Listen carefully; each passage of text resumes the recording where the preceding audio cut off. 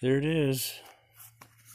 That's a 1970 350 factory stock, whatever you want to call it, 300 horse. And you can't tell it, but that right there, 010, that means it's a 4-bolt mag. So that's pretty cool. Of course, and back then it didn't come with HEI, it came with old ass points.